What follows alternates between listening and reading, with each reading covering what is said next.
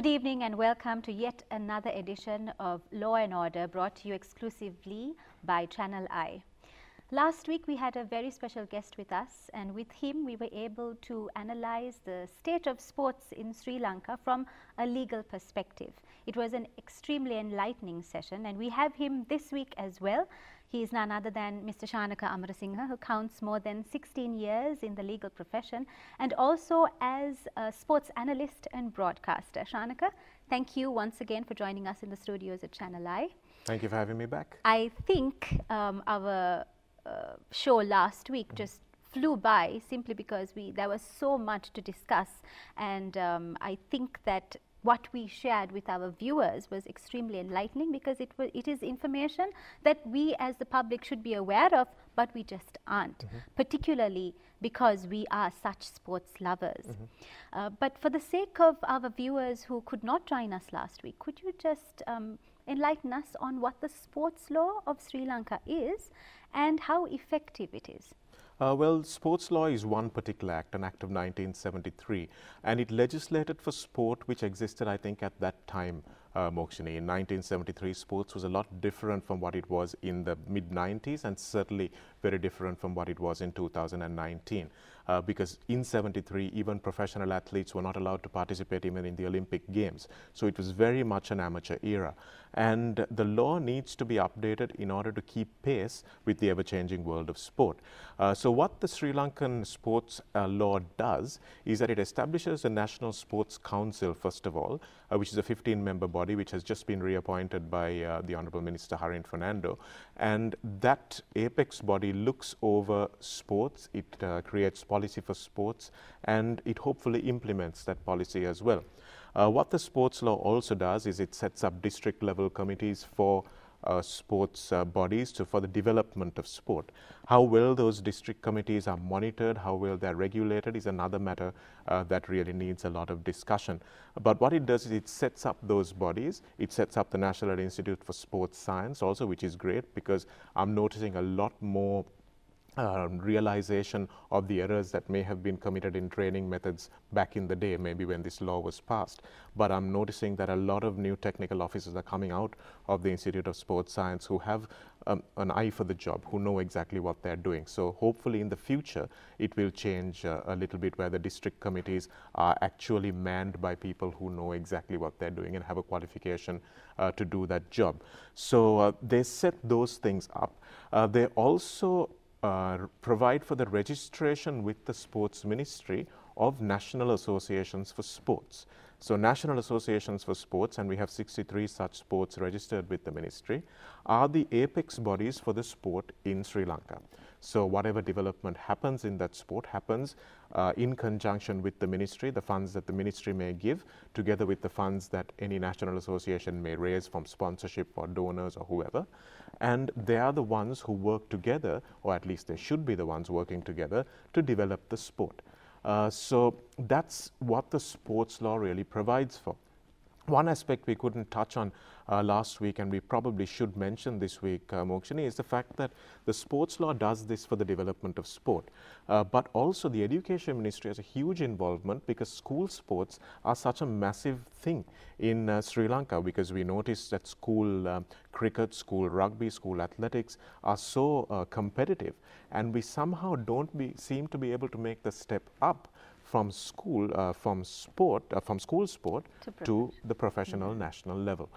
So while the laws exist to regulate all this, whether we are getting the balance right is an issue that we need to discuss. So from 1973 up to today, 2019, have we seen any amendments to the Act? We've seen a couple of amendments, but one of them was in 1996 to establish the National Institute of Sports Science, or to call it the National Institute of Sports Science. So we haven't seen a real material amendment.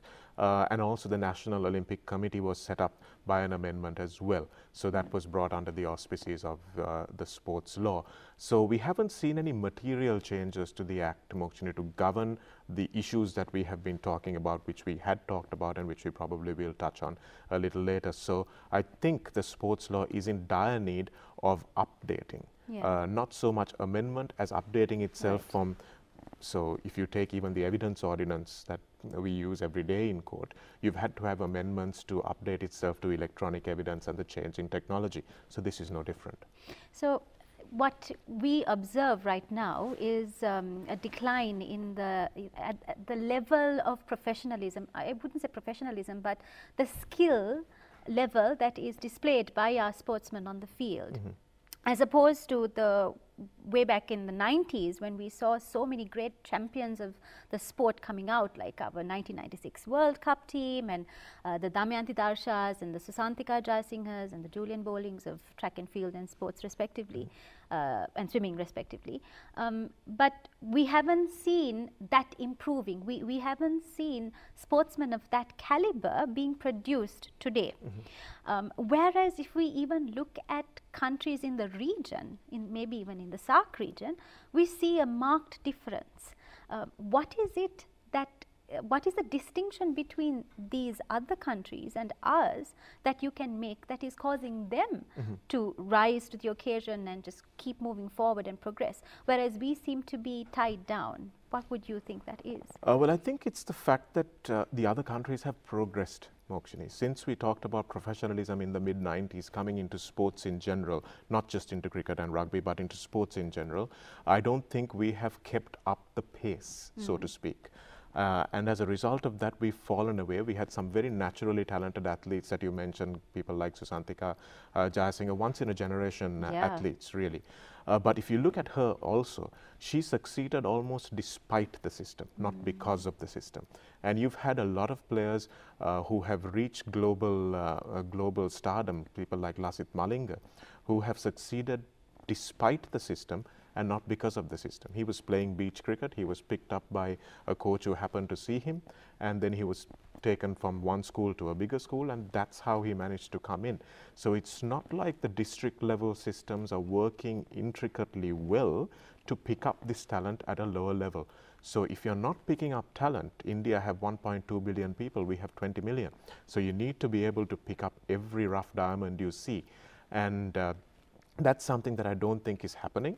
And just to add a little bit of fact to what might be couched as opinion, if you say Sri Lanka sports have declined, people may ask, well, who are you to say that? But the fact is that Sri Lanka's Asian Games contingent had its worst showing ever in the last Asian Games that we took part in. We couldn't come back with a single medal.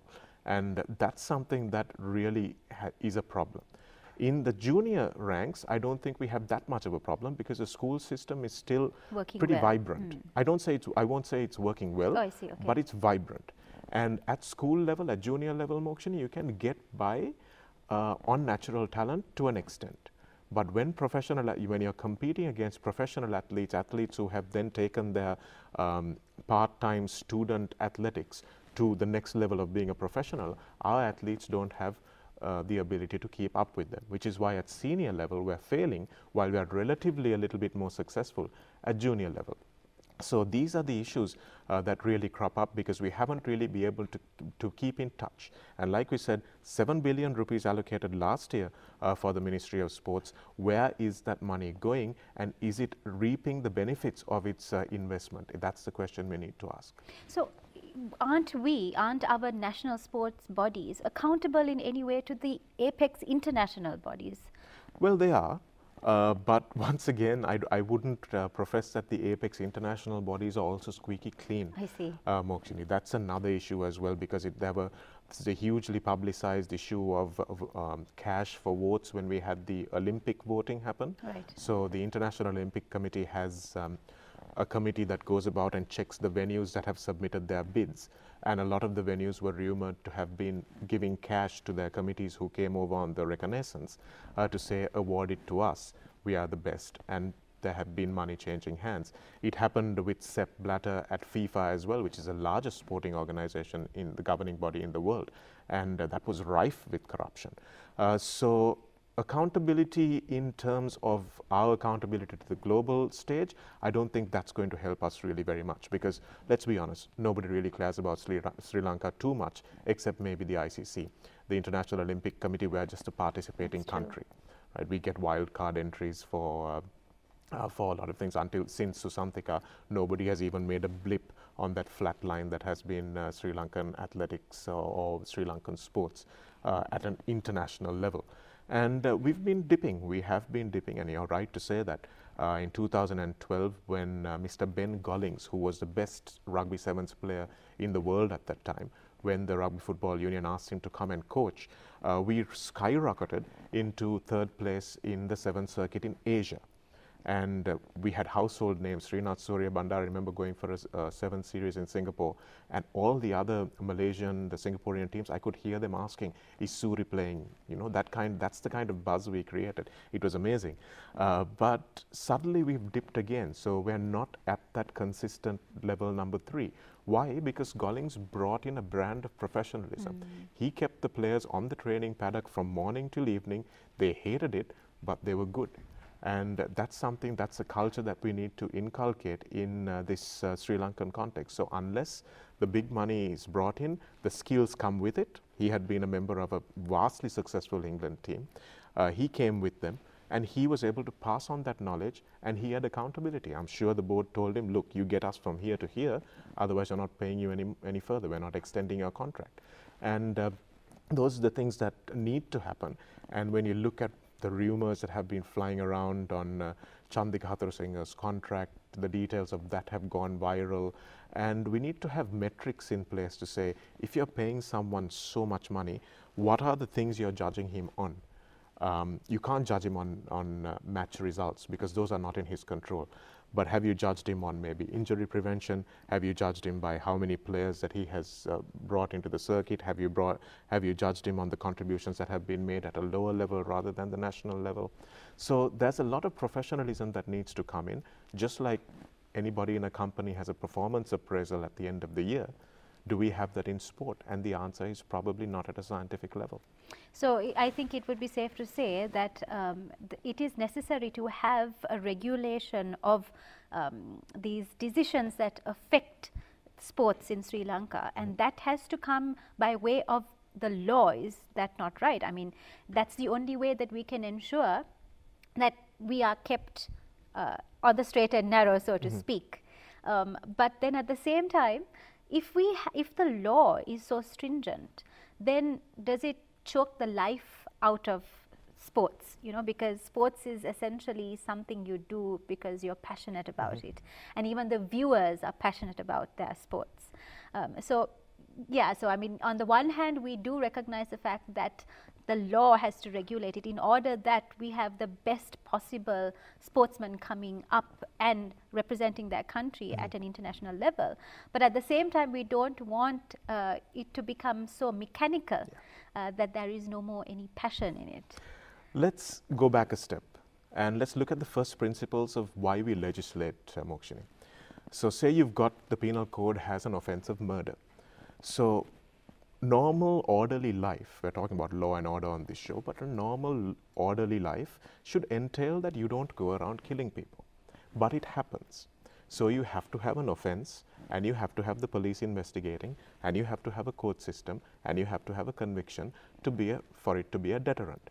So in a developed system, and I don't know whether there are any countries like this, but in a developed system where people don't go around killing each other, you could argue that perhaps they don't need an offense of murder. But what you say is correct. If our system was professional, if our system was self-regulating, if our system was a meritocracy, if we didn't have corruption at every level, if we didn't have people at under 13 synchronized swimming having to make complaints about the fact that not the right person was selected. Did that actually happen? It actually happened. Under 13? It was a very junior age group. I may be maybe a little off on the actual level, but it was a very junior age group, and people were being selected for a meet, and there was an issue, and then they had to rush to the sports ministry because the constitution of those governing bodies, in this instance SLASU, didn't have enough of an absence of conflicts of interest. So that raises the issue, should we have a governing body appointed by, say, the National Sports Council, which will say, we will arbitrate on everything with regard to things like team selection and lack of process. So what you said about the law actually regulating too much, Mokshini, is this. You may think Lasith Malinga should play in the team. I may think, no, he shouldn't play in the team. So that should not be a judgment you and I get to make. And unfortunately, with the ministry's involvement and with the ability of people petitioning and saying, I didn't play, you shouldn't play, you're substituting the discretion of a coach or a selector by ministerial authority. And that's something we need to take pains to avoid when we do eventually amend the sports law. So, as you correctly said, you could constrict the functioning of sports if every decision you make, if every player you select to the team, you've got to be looking over your shoulder and thinking, okay, is that guy's parent or is his coach or is his someone going to go and rush to the minister? So you can have over-regulation, certainly. But in Sri Lanka at the moment, I think we really do need to find that right balance. And I think it can be done if the right people are entrusted with it. So what you're saying is it shouldn't be a subjective process. People shouldn't be able to make a call based on what they feel or their assessment, whereas there should be guidelines which make it objective and so on. Yeah, exactly. I agree with you. It should be the refinement of the processes rather than substitution of decisions. So I think the sports law can be amended or regulations can be passed where every national association is required to publish at the start of its year what their selection criteria are going to be for certain meets. Then it's transparent as well, isn't it? Exactly. And it should be the case where any aggrieved parent or any aggrieved athlete can go to the sports ministry and say, where is that publication? They can use the RTI, they can use whatever other mechanism. They can go and say, where is that selection criteria? Right, I've met all these criteria. Why wasn't I selected, and why was the person who didn't meet the criteria selected? Absolutely. So those processes can easily be put in place and won't create, like you said, the constriction of over-regulation. I see. Now the other question now, we're going to transition into somewhat of a controversial topic right now, but it is something that we can't avoid as well when we're talking about this topic. But the level of the minister in the decision-making processes of each sport. Now, last week you mentioned that there were 63 national sports. And we see that the ministry is involved in even the most insignificant of decisions. How is that so? Does not the sports law provide for a filtering process? And why does the sports minister have to get involved in every single detail? Well, I don't think it's something that's exclusive to the sports minister. I think it's something that we see across the board where ministers of every subject are asked to adjudicate on very irrelevant, minute issues that should not be taking up their time. And I think that is another knock-on effect of the lack of professionalism, the lack of accountability lower down the ranks. Across the board, absolutely, in every field. Absolutely. So sports, unfortunately or fortunately, is not the only industry in which we see that. So that really does become a problem because the minister has to authorize every team that is selected. Whether it's a junior team, a national team that's selected, the minister has to authorize it. And unfortunately, this sports law says that anybody aggrieved with a decision of the National Association of Sport can appeal, and then there's a 2-week time period. Appeal directly to the minister? Appeal to the minister, yes. And that causes huge delays. I remember some time back, there was a dispute between who should be the captain of the Sri Lanka rugby team, which was traveling to the Asian. And they needed to make a decision quickly because the team was due to go. And the dispute continued. It came before the sports minister at the time, and there were 2 candidates, and the minister was pressed for time, and he said, well, we have 2 games to play. You captain one, and you captain the other one. So that's the kind of decision that gets made because the processes are not in place to take account of the urgencies of sport, to take account of the discretionary measures that come into sport, because your best player may not always be your best captain, and that's a decision for the coach and the selectors to make. So these are little idiosyncrasies of sports law which politicians or administrators shouldn't get involved in.